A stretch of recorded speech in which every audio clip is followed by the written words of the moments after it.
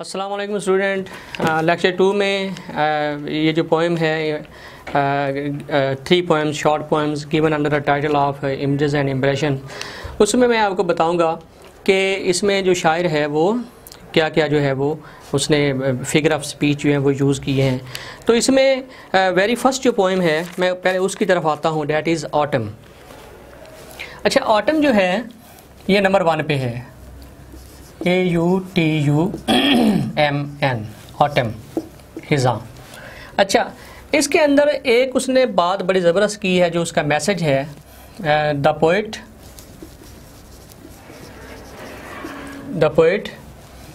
Projects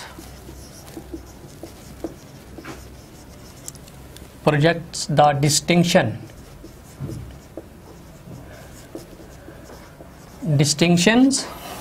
distinction between rich and the poor। यानी इसके अंदर उसने एक जो डिस्टिंक्शन है वो बड़ा ज़बरदस्त उसका एक मैसेज दिए है कि अमीर और गरीब के दरमियान जो फ़र्क है वो बहुत ज़्यादा है। अब आप देखें उसने जो इसमें इमेज इस्तेमाल किया है, ठीक है ना, क्योंकि इस पोएम के अंदर जो है वो इमेज बड़े अच्छे यूज़ किए गए। तो इमेज क्या है जी, जो इमेज यूज़ किया गया है रिच के लिए, द रिच, ठीक है। उसमें जो उसने रिच के लिए यूज़ किया है वो है जी रेडी मून, ठीक है। और उसके साथ जो उसने दूसरा इमेज जो है वो अमीर लोगों को प्रोजेक्ट करने के लिए इस्तेमाल किया है वो है जो है red faced farmer,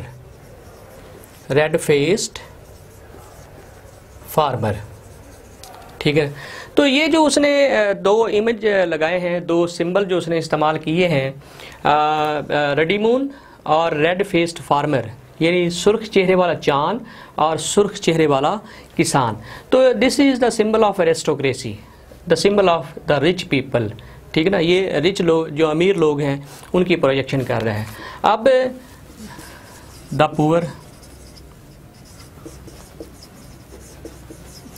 poor people. अच्छा, उसमें देखें उसने ऊपर जो है वो रेडी मून के साथ विस्टफुल स्टार्स लगाया है, round about were the wistful stars, ठीक है। और जो गरीब लोग हैं जो उनके लिए जो सिंबल इस्तेमाल किए हैं रेड फेस्ड फार्मर के आसपास जो चीज़ें थी वो थी जी town children, white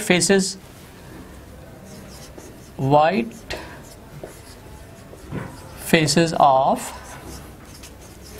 town children, ठीक है।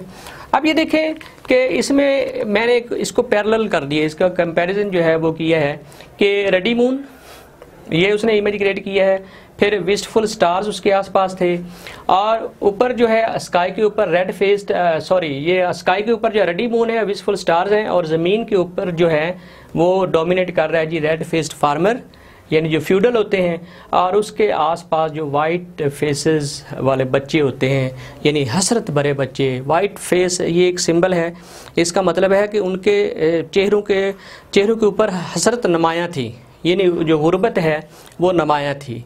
White faces of town children. तो बेसिकली शायर ने भी यही जो मैसेज है वो कन्वे किया है कि ये इमेज और सिंबल लगा के, मेटाफर इस्तेमाल करके, कि दुनिया के अंदर जो अमीर और गरीब के दरमियान फ़र्क है वो बहुत ज़्यादा है। यानी जो फ्यूडल हैं वो जो है वो डोमिनेट कर रहे हैं, और जो बाकी जो पॉपुलेशन है, बाकी जो दुनिया है, उनकी जो ख्वाहिशात हैं वो पूरी नहीं हो रही हैं। वो चाहते हुए या ना चाहते हुए इन रेड फेस्ड फार्मर जो फ्यूडल हैं उनके हर बात मानने को तैयार हैं, यानी इनके ऊपर जो रेड फेस्ड फार्मर हैं वो डोमिनेट कर रहे हैं।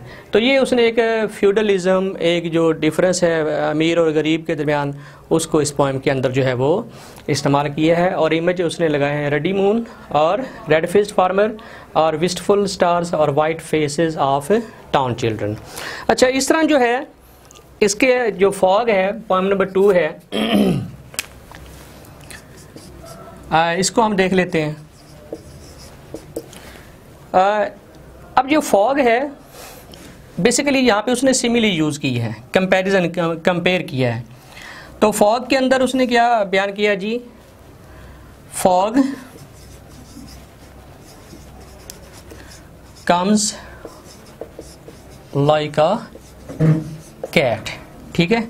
यानी कि जो फॉग है वो ऐसे आती है जैसे कैट आती है, जैसे बिल्ली जो है वो चुपके से आती है।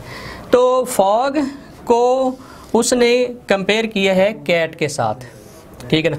और ये जो लाइक है ये बेसिकली जो है ये सिमिली का इस्तेमाल है, SIMILE, सिमिली, यानी कि इसमें उसने कंपैरिजन, मवाजना किया है। यानी फॉग जो है वो ऐसे आती है जैसे कैट जो है वो साइलेंटली जो है वो आती है। तो इसमें देख लें कि कितना अच्छा उसने जो है वो सिंबल इस्तेमाल किया है, इमेज क्रिएट किया है, और इसमें जो उसने सिमिली का जो है वो इस्तेमाल किया है, ठीक है। अच्छा, उसके बाद जो है पोएम नंबर जो 3 है वो है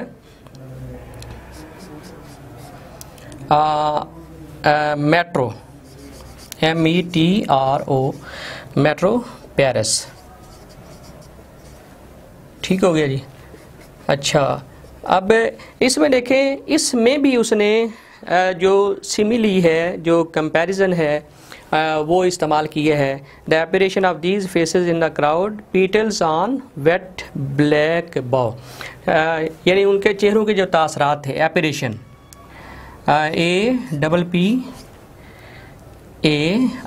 APPARITION, अपीरेशन of faces.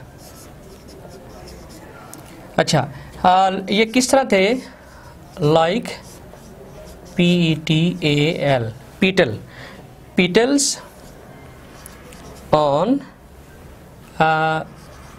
Wait black बॉ, ऑन वेट ब्लैक बॉ।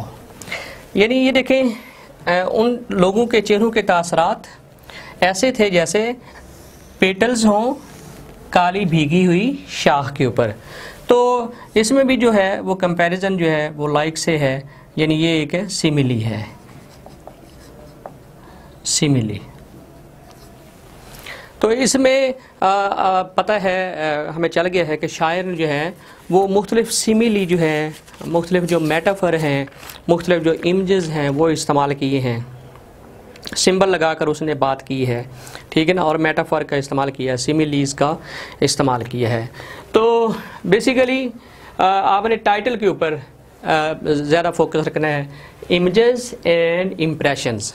The first under in these 3 small poems, the poet tries to first create an image, then he tries to create the impressions of that image. अब वो image कैसे create करेगा, वो मुख्तलिफ symbol लगाकर create करेगा, वो सिमिली जो है उसका इस्तेमाल करके, वो मेटाफर इस्तेमाल करके जो है वो उसका क्रिएट करने की कोशिश करेगा।